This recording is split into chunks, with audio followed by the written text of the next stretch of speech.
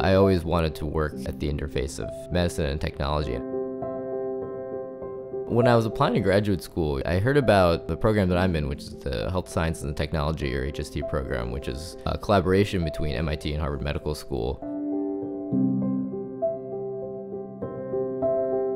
I have the opportunity, which is pretty unique, where you actually take classes with medical students, and I also take several engineering classes here at MIT, and I also have the opportunity to work as a medical student in a hospital and actually learn what clinicians do on a day-to-day basis.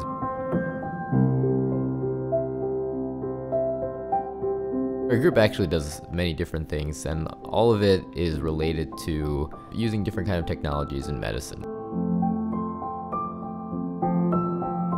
We have people with medical training in the group. We have people who are undergraduates at MIT in electrical engineering. We have people who've done all kinds of different things.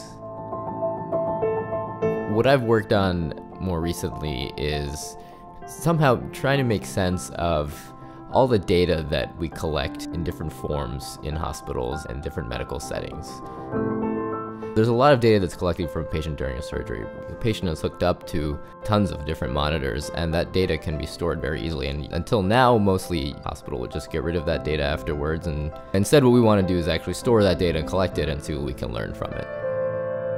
What we'd really like to be able to do is develop a way that the doctors in the operating room can have a real-time feedback about what the patient's future looks like.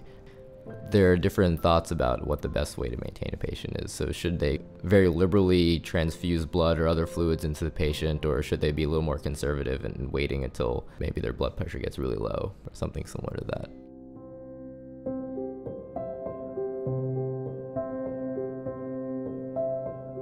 I'm actually right now taking a human anatomy class. We are dissecting cadavers, and it's something that I never expected I would have had in graduate school, but it's been a really fascinating experience. I've learned so much from that, especially from actually seeing inside a human body.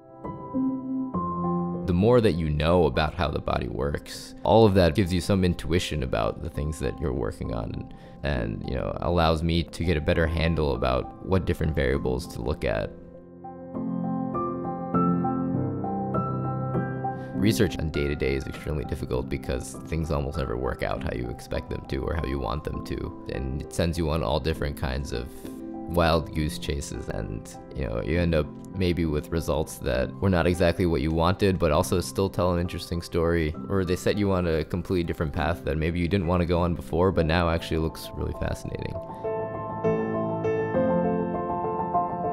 Here at MIT and at Harvard, everyone is doing something that's really interesting, and no matter who I meet, I can learn something from them.